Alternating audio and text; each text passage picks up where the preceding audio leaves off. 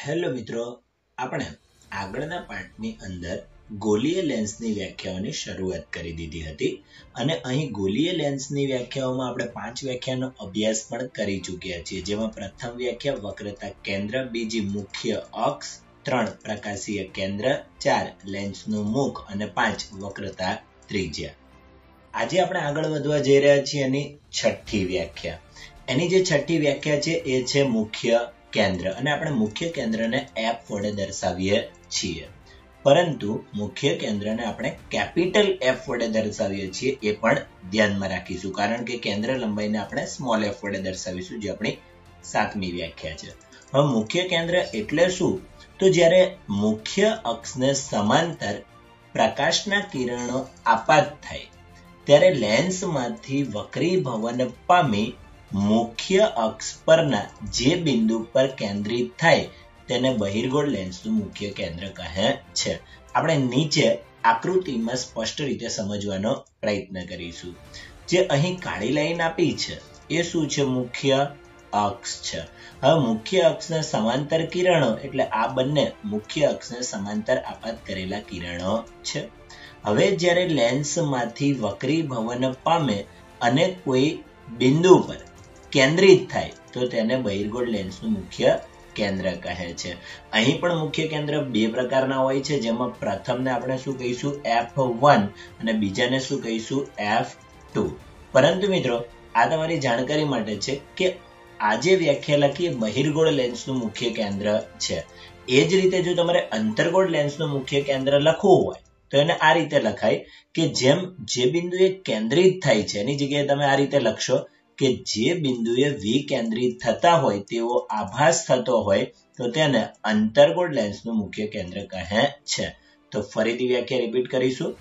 મુખ્ય અક્ષને સમાંતર આપાત થતા કિરણો લેન્સમાંથી વક્રીભવન પામી મુખ્ય અક્ષ પરના જે બિંદુ પર કેન્દ્રિત થાય તેને બહિર્ગોળ લેન્સનું મુખ્ય કેન્દ્ર કહે છે, પરંતુ જો વિકેન્દ્રિત થતા હોય તેવો આભાસ થાય તો તેને અંતર્ગોળ લેન્સનું મુખ્ય કેન્દ્ર કહે છે. આગળ વધીએ. Next number 7. 7મી વ્યાખ્યા છે કેન્દ્ર લંબાઈ, અને કેન્દ્ર લંબાઈને આપણે સ્મોલ f વડે દર્શાવીએ છીએ. એની વ્યાખ્યા આ રીતે લખાશે. અહીં આપણને આપ્યું છે મુખ્ય કેન્દ્ર F, જ્યારે એક તરફ આપ્યું છે પ્રકાશીય કેન્દ્ર O.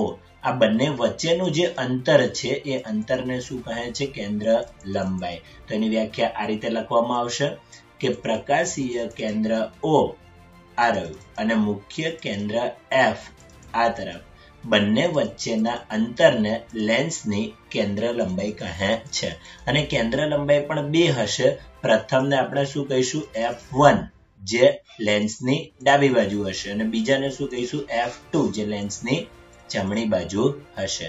આમ આપણે કુલ 7 વ્યાખ્યાઓનો અભ્યાસ પૂર્ણ કરી નાખ્યો છે. મિત્રો, અહીં વ્યાખ્યા પછીનો નેક્સ્ટ ક્વેશ્ચન છે ગોલીય લેન્સ વડે રચાતા પ્રતિબિંબનું સ્થાન કેવી રીતે નક્કી કરી શકાય છે? તો આ સવાલનો જવાબ આગળ વધારતા પહેલા તમને એક કોન્સેપ્ટ મગજની અંદર ક્લિયર કરી દઉં કે આપણે અહીં જે શરૂઆત કરેલી છે એ લેન્સ વિશે છે. જ્યારે આપણે ચેપ્ટરમાં આગળ શરૂઆત કરી એ અરીસા વિશે શરૂઆત કરી હતી. અહીંયા જો આપણે જોઈ શકીએ છીએ કે અરીસાની અંદર સૌપ્રથમ ટોપિક આપણે ક્યાંથી શરૂ કર્યો હતો? તો અરીસા બે પ્રકારના હોય છે, સમતલ અરીસો, ગોલીય અરીસો. ત્યારબાદ આપણે શીખી ગયા એના પણ બે પ્રકાર, અંતર્ગોળ અરીસો, બહિર્ગોળ અરીસો. જેમ આપણે અરીસાના દરેક ટોપિક ભણીએ છીએ એવા જ આપણે લેન્સના ટોપિક ભણવાના છીએ. જેમ અહીં અંતર્ગોળ અરીસો, બહિર્ગોળ અરીસો ભણ્યા, એ જ રીતે આગળ લેન્સમાં પણ અંતર્ગોળ લેન્સ, બહિર્ગોળ લેન્સ આવી ગયું. ત્યારબાદ આપણે અરીસા માટેની વ્યાખ્યાઓ શીખી ગયા, એ જ રીતે આગળ લેન્સની વ્યાખ્યા પણ શીખી ગયા. ત્યાર પછી આપણે અહીં અરીસા માટે જુદા જુદા કિરણોના પ્રતિબિંબ રચાવવા માટેની 4 હિન્ટ શીખ્યા. એમ લેન્સની અંદર આપણે 3 હિન્ટ શીખીશું. ત્યારબાદ અંતર્ગોળ અરીસાની સામે વસ્તુને ક્યાં મૂકવામાં આવે તો પ્રતિબિંબ ક્યાં મળે છે, અને બહિર્ગોળ અરીસાની સામે વસ્તુને ક્યાં મૂકવામાં આવે તો પ્રતિબિંબ ક્યાં મળે છે. ત્યાર પછી કાર્તેજીય યામ પદ્ધતિ અને અરીસાનું સૂત્ર, અને ત્યારબાદ એની મોટાવણી. એટલી જ ઘટનાઓ આપણે લેન્સમાં ભણવાના છીએ. જેમ કે અહીં લેન્સની અંદર પહેલા શીખી ગયા એના 2 પ્રકાર, ત્યારબાદ આપણે શીખી ગયા એની જુદી જુદી વ્યાખ્યાઓ. હવે આપણે શીખીશું એની 3 હિન્ટ. ત્યારબાદ શું આવશે? એની 6 બહિર્ગોળ લેન્સની આકૃતિ, ત્યારબાદ અંતર્ગોળ લેન્સની આકૃતિ, પછી કાર્તેજીય યામ પદ્ધતિ, પછી લેન્સનું સૂત્ર અને લાસ્ટમાં એની પણ મોટવણી. તો જેટલું આપણે અરીસાની અંદર અભ્યાસ કર્યો છે એટલો જ અભ્યાસ આપણે લેન્સની અંદર કરવાના છીએ. તો આ તમારા મગજની અંદર કોન્સેપ્ટ ક્લિયર હોવો જોઈએ. તો આગળ વધી રહ્યા છીએ. ક્વેશ્ચન્સ.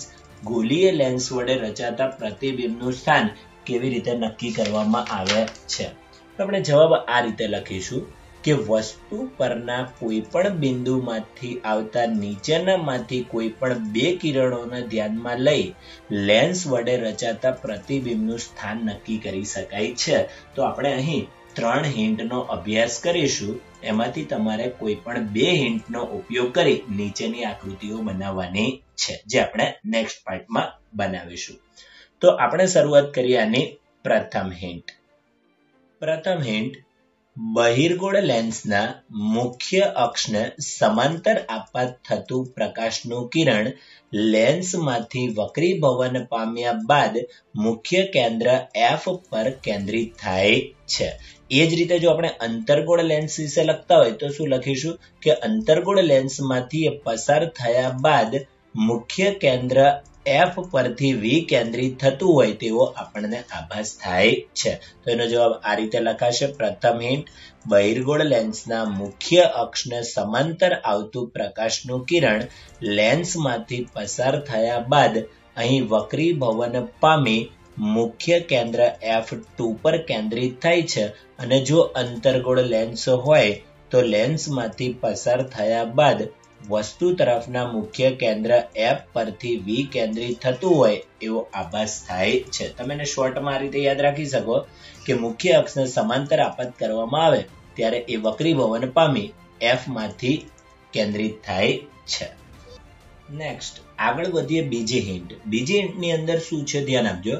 આ બહિર્ગોળ લેન્સ છે. તો બહિર્ગોળ લેન્સના મુખ્ય કેન્દ્ર F માંથી પસાર થતું કિરણ અથવા અંતર્ગોળ લેન્સના મુખ્ય કેન્દ્ર F1 પાસે મળતું હોય તેવું આભાસ થતું કિરણ બંને તરફથી વક્રીભવન પામી અને મુખ્ય અક્ષને સમાંતર દિશામાં નિર્ગમન પામે છે.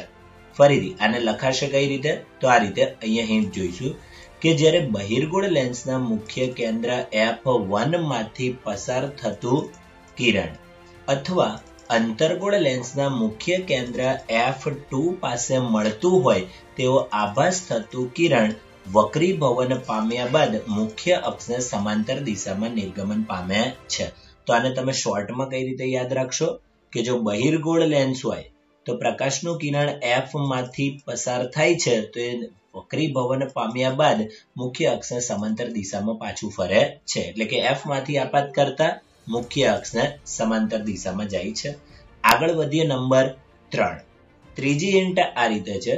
બહિર્ગોળ લેન્સ હોય કે અંતર્ગોળ લેન્સ હોય, જો પ્રકાશનું કિરણ પ્રકાશીય કેન્દ્ર O માંથી આપાત થાય તો એ જ દિશામાં એટલે કે કોઈ પણ જાતના વિચલન વગર એ નિર્ગમન પામે છે.